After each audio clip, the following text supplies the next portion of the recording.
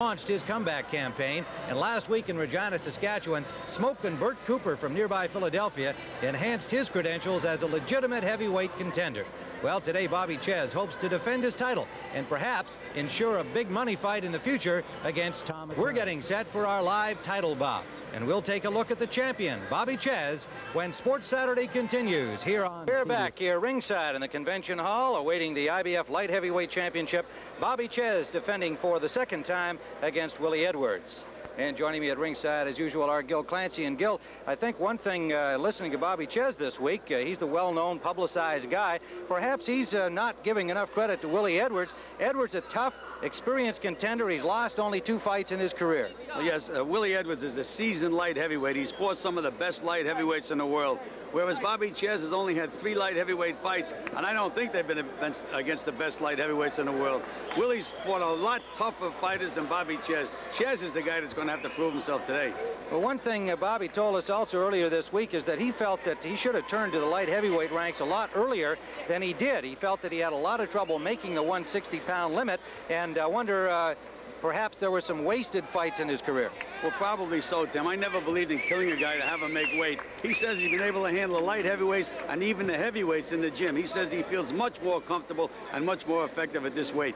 Well, Bobby Czyz has been well documented, has had a rather dramatic personal life. His father committing suicide almost 4 years ago. He lived what he called himself a love-hate relationship with his father growing up. His dad wanted him very badly to be a boxer, and of course he went on to fulfill that dream of his father's. We spoke to both Bobby and his mother about the powerful influence of his father, Robert Czyz Sr. Their father gave them a lot of strength, too.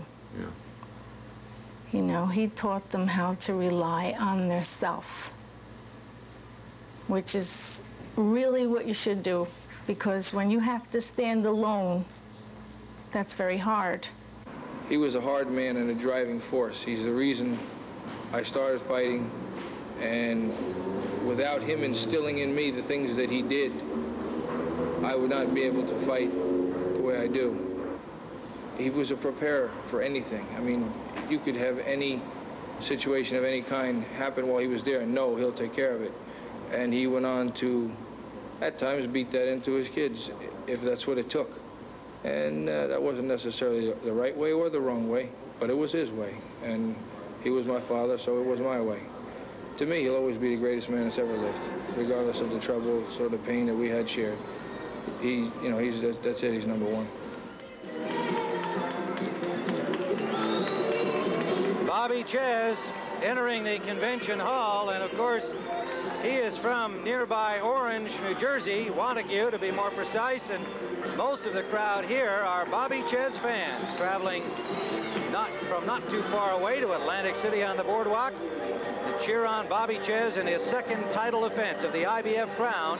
He won from Slobodan Kachar with a 5th round knockout. Defended it with a 1st round knockout of David Sears. And Czyz now trying to hold on to his crown against the challenge of Willie Edwards. So we'll be back here at the Convention Hall in Atlantic City, New Jersey. Ed Darien.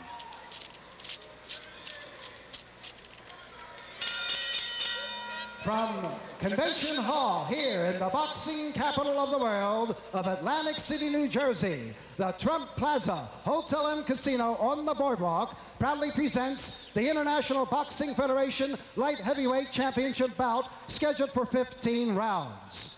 The judges, Tony Castellano, Keith Sakes, and John Stewart. In the ring at this time, the man in charge of the scheduled 15-round title bout, referee Rudy Battle. And now, my good friends, introducing the principals. First, in the red corner, wearing the black trunks with the white trim. He weighed in at an even 175 pounds. He has a record of 22 wins, 2 losses, 1 draw, and 16 knockouts. From Detroit, Michigan, ladies and gentlemen, let's welcome the challenger, Willie Sandman Edwards. Edwards. And his opponent in the blue corner, wearing the white trunks with the red and blue trim. He weighed in at 174 1/4 pounds. This young man has 30 wins, 1 loss, no draws, with 21 knockouts.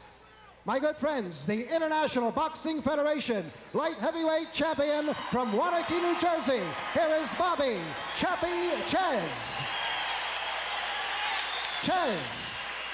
Bobby Czyz with a record of 31-0. That only loss coming against Mustafa Hamsho, and that was back in November of 1982 as a middleweight. And I'm looking forward to a clean contest. Any questions, gentlemen? All right, good luck to both of you. Let's shake hands. Referee Rudy Battle with the final instructions, and you can see Edwards, the taller of the two, by a little bit. Appear to be taller as you saw them there in the center of the ring. He came in right at the limit of 175, Czyz at 174 1/4. Willie Edwards, 22 wins, 2 defeats, and 1 draw with 16 knockouts. Czyz has 21 KOs in his 30 victories.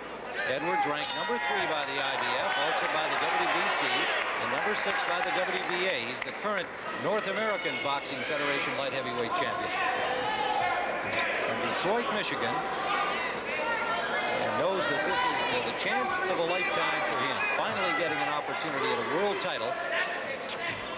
And perhaps a loss here would mean at his advanced age for a boxer, 31, almost 32, that this is probably the last go-round for Willie Edwards. It very well may be the last go-around for Willie Edwards, but he has beaten some of the world's best light heavyweights. He's beaten Len Hutchins, Dale Grant, Jesse Burnett, and Matthew Saad Muhammad, former champion. He's been in with some tough guys. Bobby Czyz, as we commented, coming up from the middleweight ranks to the light heavyweight ranks after the loss to Hamsho, after the devastating personal tragedy, his father's suicide, some managerial problems with Lou Duva, who's since left, and now campaigning as a light heavyweight, finds himself a champion with a victory over Kachar and defending for the 2nd time. And a solid combination landed by Czyz, backing up Edwards. Czyz pressing the advantage, a solid left jab. Czyz said he was going to get him out of there early, Tim.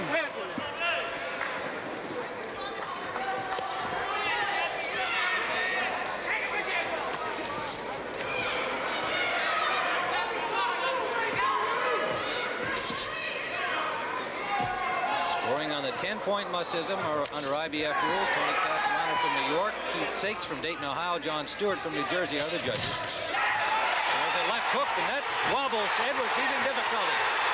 Czyz with Edwards in difficulty in round 1. But Edwards with a nice move stayed away from the next onslaught.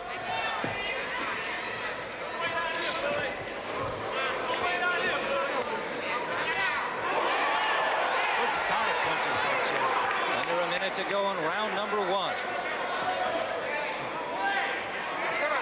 Tim, we have 2 fighters with opposite builds. Edwards has all his weight on top. Bobby Czyz has all his weight in his legs and in his hips. Edwards, 2 defeats, both came as knockouts. A 5th rounder by Pete McIntyre, a guy that he subsequently knocked out in 9 to regain his North American title, and Jim McDonald stopped him in 4.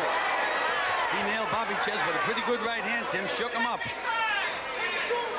Within the 32nd mark in round 1, and now Edwards with Czyz resting on the ropes. Come on, Willie, get off the head. Now Edwards turns southpaw.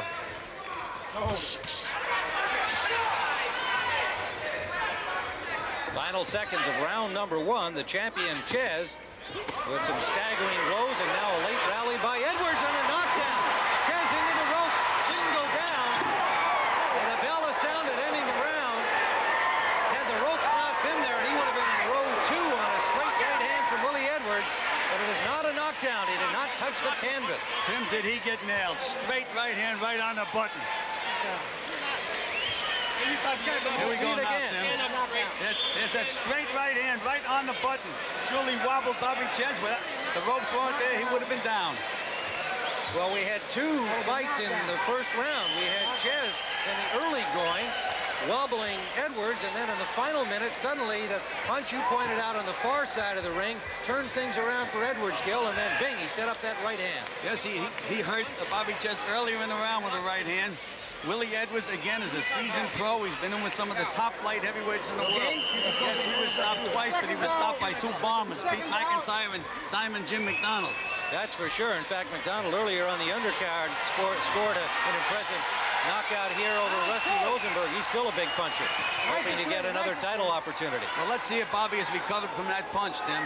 Round number 2. Rudy Battle is the referee. Tim, it's a little strange now that Willie Edwards hasn't gone out and tested Czyz. Tried to climb all over him. He's back boxing cautiously again. There's that right hand again, Tim. Straight right hand. And another right down the pipe from Edwards. Czyz only defeat to Ham Show was a decision loss. Never been stopped. Step out. Step out. Keep the punches up in there. Well, Tim, he's never been stopped, but he's never been hit by a good, legitimate light heavyweight. Now there is some blood underneath the left eye of Willie Edwards. Edwards is wobbling, Tim. Czyz's body attack suddenly turned things around. There might be a slight cut at the corner of the left eye of Czyz. And what a war! Another right hand by Edwards. These guys are forgetting that this is a 15-round fight. Edwards is having success right up the middle, Gil. And there's another right hand to the face of the champion. Watch your head. Watch your head. One of these guys is going to have to get himself together and start boxing, start using his head. Watch your head. They're bombing away like it's a Golden Glove final.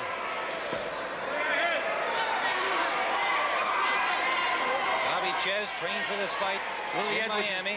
Willie Edwards is cut over the left eye, Tim. Now Edwards with the body and then up to the head with a right hand. Looks like Czyz is cut over the left eye. Tit for tat. Czyz backing up Edwards into the corner. Right hand, he's got Edwards in trouble. Edwards is wobbling. And he's holding on. Edwards, minute to go, Tim. And there he goes. Big right hand.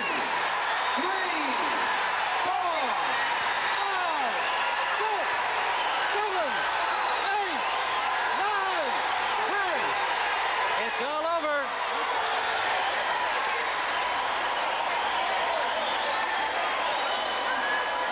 A 2-round slugfest. And the champion, Bobby Czyz, with a vicious right hand, stops the challenge of Willie Edwards, who right at the end of the first round had the champion nearly down.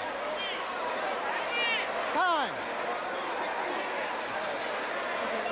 Let's go back and take a look at that. Here we see it again. Good double jab by Czyz. Right hand behind the jab, and Edwards is wobbling. Another big right hand.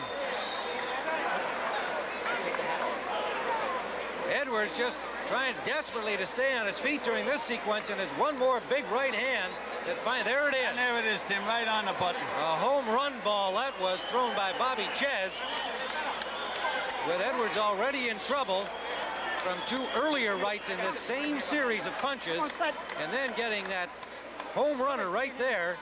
Down goes Edwards, not to get up. In fact, he's still being attended to by Dr. Frank Doggett in the ring. They're being very careful with him. And Willie Edwards with Frank Doggett attending to him. Hopefully he's all right. But here in New Jersey, as it is becoming more the case all around the country and the world, they're extremely careful with fallen boxers, and they're making sure that Willie is all right before allowing him to sit up. So Bobby Czyz with a absolutely spectacular second-round knockout after he was nearly down at the end of round number 1, has scored a second-round KO. Willie Edwards for his second successful defense of the IBF Light Heavyweight Championship. We'll be back to talk to Bobby, and a reminder that still to come, there is more championship boxing action. We'll show you the terrific battle for the WBA World Bantamweight Championship between Bernardo Pinhango and Frankie Duarte that took place earlier this month in Los Angeles. Was not seen anywhere on national television. That action is coming up when CBS Sports Saturday continues. We are back here live in the convention hall, Atlantic City, New Jersey. It was short, it was sweet, it was certainly exciting, Bobby. I mean, that's some way to score a knockout. He nearly had you at the end of round 1. Well, he hit me early on. We banged heads in the center of the ring, and he hit me on the left side. You know, it was not intentional, and it bothered me more than the punch. But when he hit me with the punch shortly thereafter, it kind of compounded the effect, and I didn't see it. You know, he caught me looking, but I got great recuperative power. If those ropes hadn't have been there, you would have been with your relatives. Yeah, that would have been a hell of an embarrassing moment. Well, nonetheless, I mean, obviously you weren't shocked enough by it to feel that that he somehow had turned the fight in his favor, because you came out wailing in round 2 the same way. Well, I had him cut a little bit. I saw a tiny cut breaking, and early in the second round I got him cut, and I got him hurt a little bit. You know, he got a little sloppy, and coming up somewhere in this corner, I hit him with a right hand. There it is, and he folds. Yeah, and a couple of right hands before that had really got the legs wobbling, and then you got the home run ball, as I described it. On that, you had almost a free shot, and you landed it perfectly. Well, Tommy Parks had me training down in Florida. I want to take this time to say hello to Chris Dundee and Bo Jack, all the guys at the 5th Street Gym in Miami. They did a great job of getting me in shape. I appreciate your help. Tommy had me working with the cruiserweight, even a small heavyweight, because he knew this guy, Willie Edwards, was really strong, good puncher. And had it not been for that great conditioning, you know, it might have been a lot tougher. Bobby, you told us that you feel real comfortable at this weight. Now you've really knocked out an established, full-fledged, been light heavyweight his entire career, Willie Edwards. That must be a confidence builder for you as well, in terms of the guys that are now ahead of you, Marvin Johnson and Thomas Hearns, as possible big money fights. Well, I think that this fight, you know, has established me, lends credibility to my career and what I've accomplished. Willie Edwards can hurt you. I've shown I can take a light heavyweight punch, come back, and with one punch, you know, the fight was over. You know, I can take a punch, I can give a punch.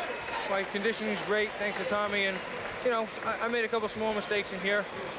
Not underestimating him at all, but, you know, I thought a little different strategy in the beginning, and I had to change up. Well, it was plenty exciting, Bobby. Congratulations to you. I know fans look forward to seeing you again. Thanks a bunch. Also, just want to take this opportunity to thank CBS and the Trump Plaza, Mark Edis. Everybody's treated me great, and it's been a lot of fun. Okay, Bobby Czyz, IBF light heavyweight champion, who has defended his title for the 2nd time, and certainly is a man who's going to be providing more excitement for television.